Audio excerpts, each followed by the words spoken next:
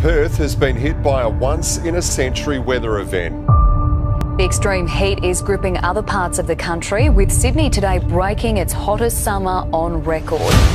17 records tumbled. Perth also set a cold weather record. Yesterday was the coolest February day since records began. Never seen it ever like this before. South Australia has been rattled by yet another earthquake. It follows two other tremors of similar magnitude. And so storm after storm after storm has been moving into California. Dude, this is so gnarly. Heavy downpours. Well, what is causing this unusual winter pattern, Jeff? 2 cars were swallowed up by a massive sinkhole. I've never seen anything like this before. So no one knows exactly for sure. There's always natural variability, but this has been an unusual winter. It's been dubbed Lucifer. Maybe once in every 10-year event. The world in some way has to digest this tremendous speed of change, complexity of change. This is happening. This is real. This is happening right now.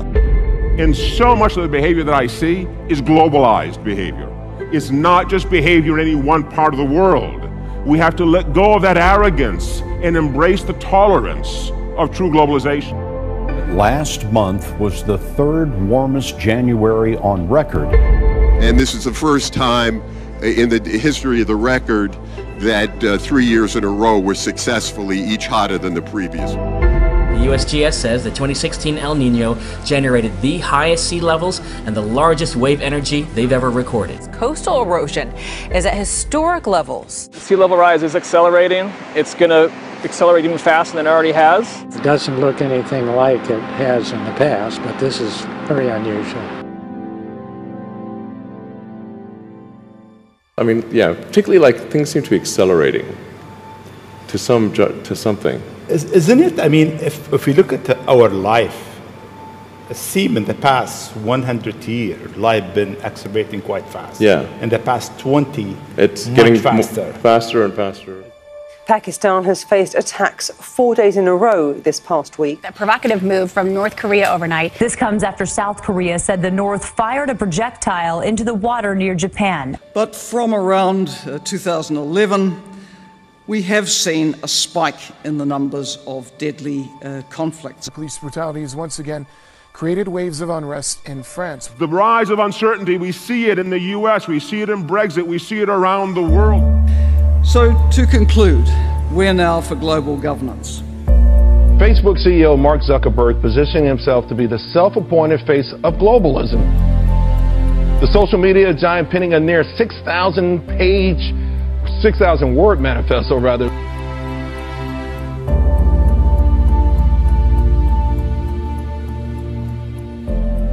Mark Zuckerberg is taking it upon himself to more or less say, hey, listen, we need a one world, sort of a one world situation.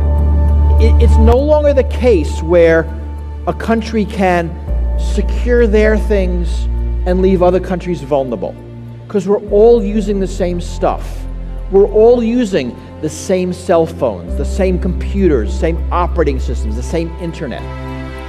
Here's what he wants to do. He says he wants to develop a social infrastructure to give people the power to build a global community that works for all of us. I mean, some ominous things in there on the surface, but you can read into it and see some ominous things. Well, the devil's in the details.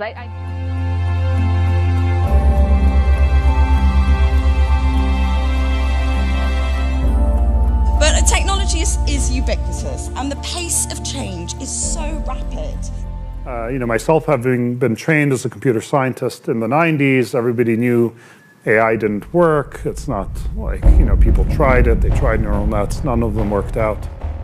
And fast forward a few years, and now Brain probably touches every single one of our main projects, ranging, from search to photos to ads to everything we do. And there are mental technologies, cognitive technologies that let us upgrade our brains so we can keep pace in an exponential world. It's an incredible time. The really important point is it's not stopping. 9 years from today, the average $1,000 laptop is going to have the same computing power as the human brain. Now, it might seem weird just to sort of connect technology and neuroscience. If we understand the algorithms of the brain, can we think about running that on hardware, other hardware that we have, silicon hardware? And this is a quiet revolution that's happening right now.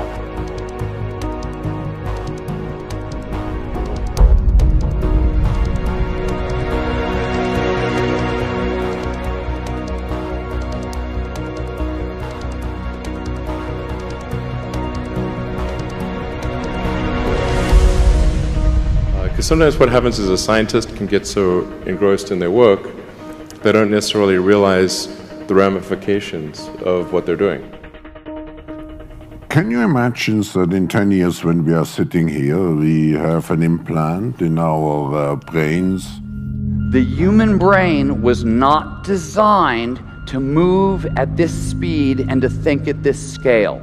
It was designed in a very different time for a very different environment. But here too, there are upgrades available. And how to upgrade our brain is where I spend the bulk of my time. State lawmakers are considering a bill that would ban microchips from being implanted in people.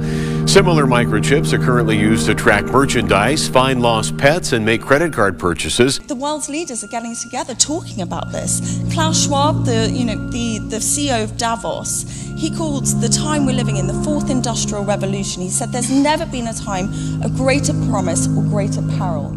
And of course, this has caused a tectonic shift in the field. So there's been massive investment by industry into this field. Billions of dollars from the likes of Google and Apple and Baidu. Biotechnology is a great example. Biotechnology is now accelerating so fast it is moving at 5 times the speed of Moore's Law. It is doubling in power every 4 months. This is going to be a sort of unusual epic journey that a brain is going to take. So we start not with humans, but with rats. And the final resting place of this animal's brain then at Harvard is this. This is a 2 petabyte storage array. So this is a bunch of hard drives. We're storing what's remains of this animal's brain in digital form there. Now, Republican State Senator Becky Harris is worried they could someday end up in humans. And we upload that animal's brain to the cloud.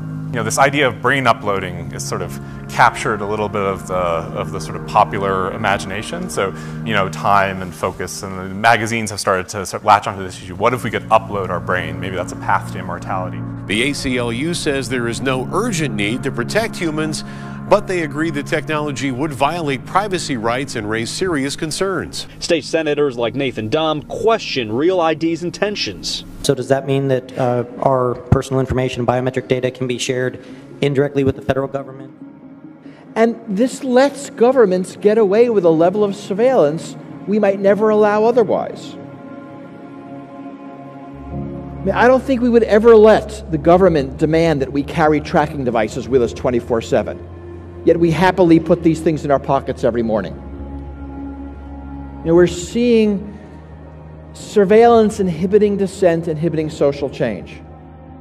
You will be digesting these computing devices. You will be inhaling them. They will be in everything and everyone. They will be pervasive. What does that hyper-connected world look like? And today, it's not so far-fetched. Everything's changed. We are humanity's last hope.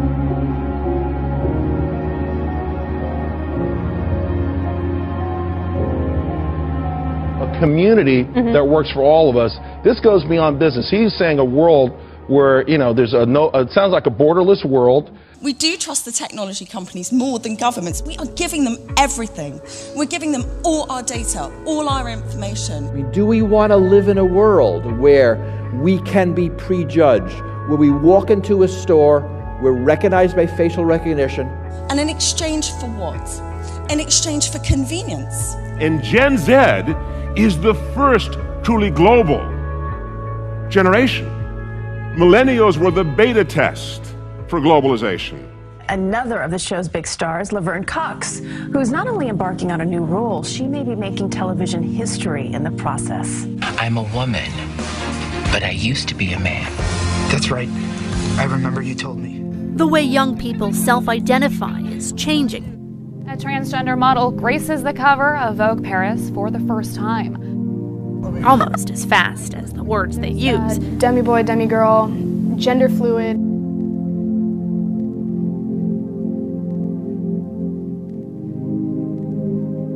So our world has changed and people are being more loving and accepting. Are you still comfortable with me representing you? Yeah. I just didn't know if it was real or in my mind. It's real.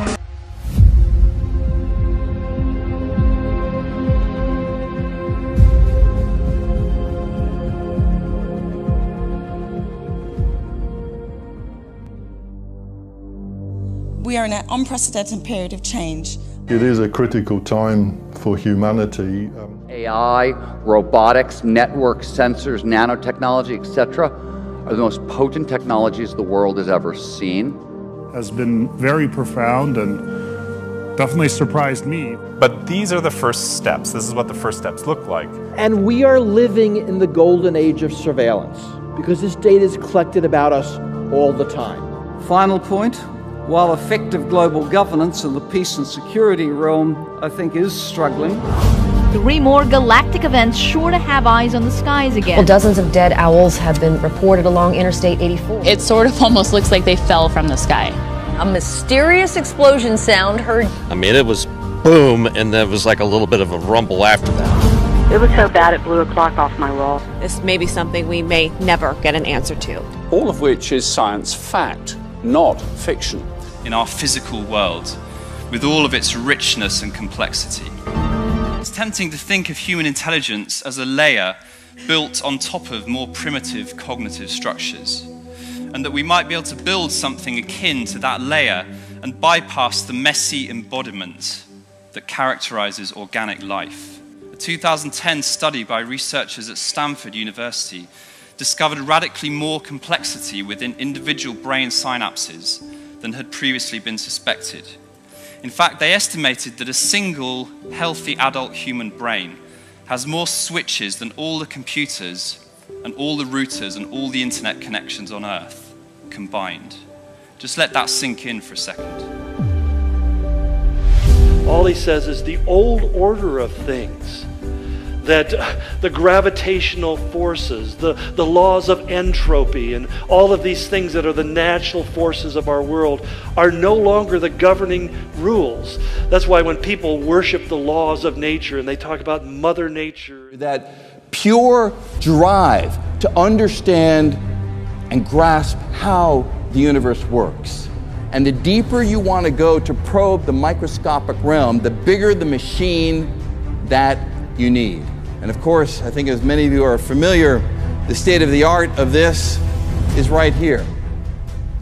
Large Hadron Collider, Geneva, Switzerland. This is sort of the modern day pyramids, right? This is the most complex piece of machinery that our species has ever created. It's a 27-kilometer long tunnel where particles are accelerated to near the speed of light and then they smash into each other. It's here, yeah, but it's temporary. It's not forever. There's a new heaven, a new earth with a new reality that has a nature that is beyond anything that we can know or understand. It's that reality that Jesus left to come into this earth and submit himself to the incredible limitations of the world in which we live in.